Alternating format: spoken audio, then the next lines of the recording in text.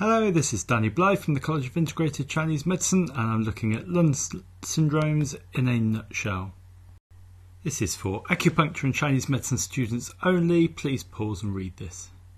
So we'll look at 3 deficient lung syndromes, we'll look at 3 wind invasions, and we'll look at 2 types of phlegm. Here we go.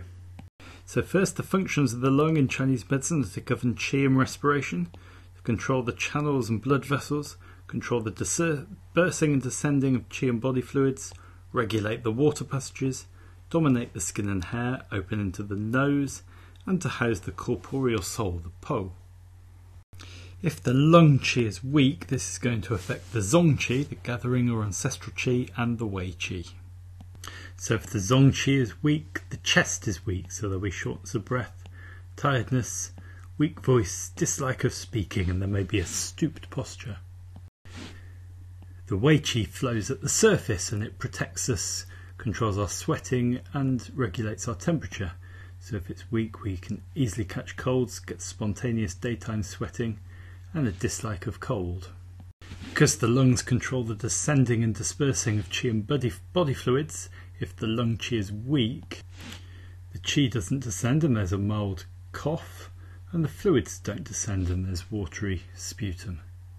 We might also get inappropriate grief. Now, the lungs are the most yang of the yin organs. They open onto the surface, they resonate with the skin, and because of this there is no lung yang deficiency. Lung qi deficiency is lung yang deficiency, so we can feel cold and have a pale white complexion. So that's lung qi deficiency. So the key symptoms are a slight shortness of breath, a weak voice, and easily catching colds. So the lungs are also really important in terms of the body fluids, especially the thin jin body fluids. So the lungs control the dispersing and descending of body fluids, they regulate the water passages, and they dominate the skin and the hair. So if the lungs are dry, we can get dry mouth and throat, thirst, and a hoarse voice, especially if stomach yin shu is also involved. If the qi isn't descending, we can get a cough, in this case a dry cough, and we can get dry skin and hair, and even the nose.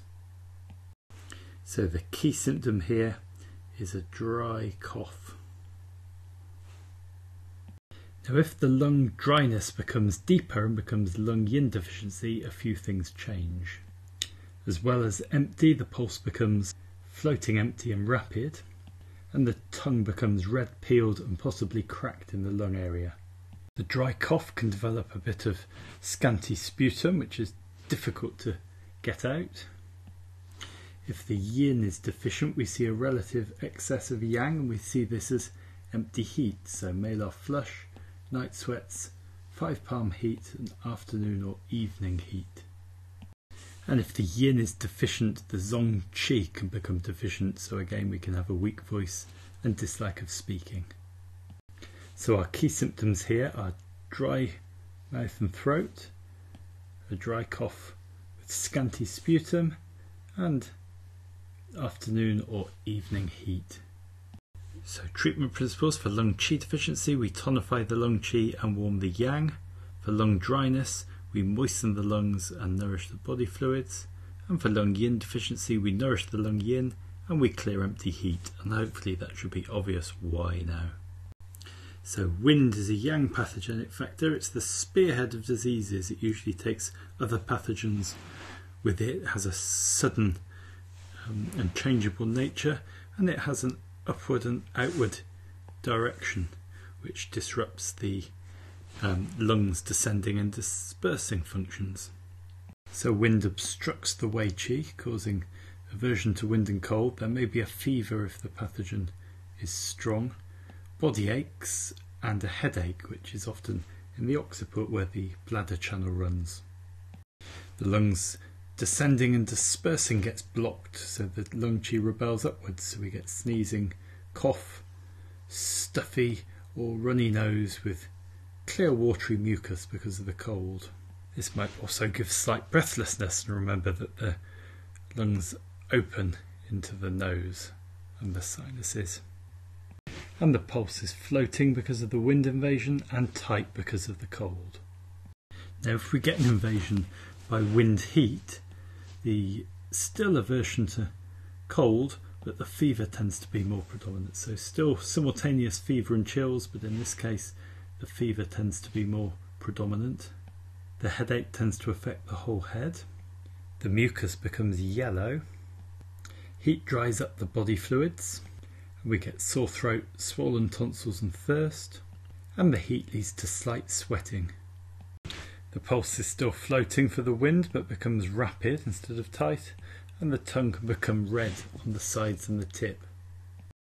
If the invasion is by wind dampness, then the damp gets into the muscles and gives us a heavy body. It obstructs the rising of the pure yang, giving a muzzy head. We get profuse, clear or white sticky mucus and a stuffy chest. And it can hinder the spleen's transforming and transporting functions and give you poor appetite, loose stools, bloating abdomen or mucus in the stools. Pulse becomes floating and slippery, and the tongue coat becomes thick, sticky and white. So lots of similar symptoms with wind cold, wind heat and wind damp. They each have their own flavour, and they're all acute invasions. They're all sudden bugs. So we treat them all by releasing the exterior, creating a sweat, stimulating the lungs' descending and dispersing function, and we either expel the cold, clear the heat, or resolve the damp as is needed. So key symptoms: aversion to wind or cold and sneezing is wind cold. Fever, aversion to cold and a sore throat is wind heat. And aversion to cold, sneezing and a feeling of heaviness in the body is wind damp. There are lots of different flavours of phlegm. Cold phlegm tends to be white, dilute and watery and underlying yang deficiency. Damp phlegm tends to be profuse, white, thick, sticky and stringy, and there's usually spleen qi deficiency underlying. Phlegm heat tends to be thick, sticky, yellow-green phlegm, and there can either be spleen deficiency or heat underlying it. Phlegm fluids tend to be very profuse, watery, frothy and white, and there tends to be a yang deficiency underlying it. And dry phlegm gives you difficult and scanty yellow phlegm, and there tends to be yin deficiency or dryness underlying it. The two that you need to learn are damp phlegm, which gives you chronic coughing in bouts, and the cough is loud, the phlegm is loose, sputum's profuse, white and easy. There can be phlegm in the throat, stuffy chest, feeling clogged up, shortness of breath, asthma or wheezing, a dislike of lying down where the phlegm collects, and being snotty and catarrhy. The bold symptoms are the key symptoms. Pulse is slippery or weak floating fine if there's a big deficiency, and the tongue coat thick, sticky, white with a swollen body. With phlegm heat, the cough is barking and chesty, the phlegm is sticky yellow, green or dark, and it can be foul smelling. There can be phlegm in the throat, a stuffy chest, shortness of breath, asthma and wheezing, as with the damp phlegm. You can also, from the heat, have insomnia and agitation. You can get a muzzy or heavy head. The heat takes the phlegm up into the head, or dizziness.